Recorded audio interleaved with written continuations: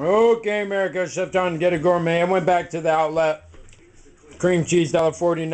I needed to get some fresh stuff if we're going to start doing some shortbreads.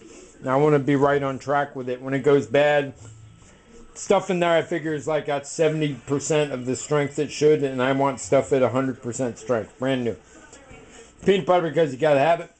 Didn't have any good jelly, but I got honey. More butter because more butter is always good. This was 79 cents, bought it. Marshmallows, I saw somebody toast a marshmallow and I got a craving. The honey Dijons I like. This, pepper, oh, the whole thing of coffee, $8. And I like Folgers, it's strong. You know, I was buying the stuff that was like $5.99 it was just, you know, it wasn't, you know, I might as well use something that's strong enough, gets good flavor, and lasts a little bit longer. Actually, in the long run, this is better. Another thing of sourdough, yeah. I don't know, should I show kids how to put marshmallows and chips on a grilled cheese, ham and cheese sandwich? Ham and cheese sandwich?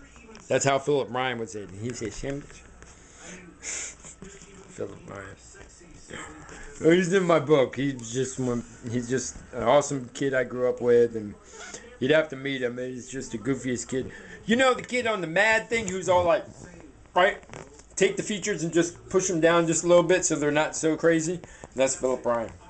And you couldn't make him mad. We gave him an atomic fire. Well, see, Michael and Brian started it, right? And we were supposed to play football, and we met on the field, and then I got there, and Michael and Brian had already got his underwear up to about here while dragging Philip up and down the field at Jequey Park in Tacoma Park, Maryland, where I grew up. And we were like, you know, 8 years old maybe.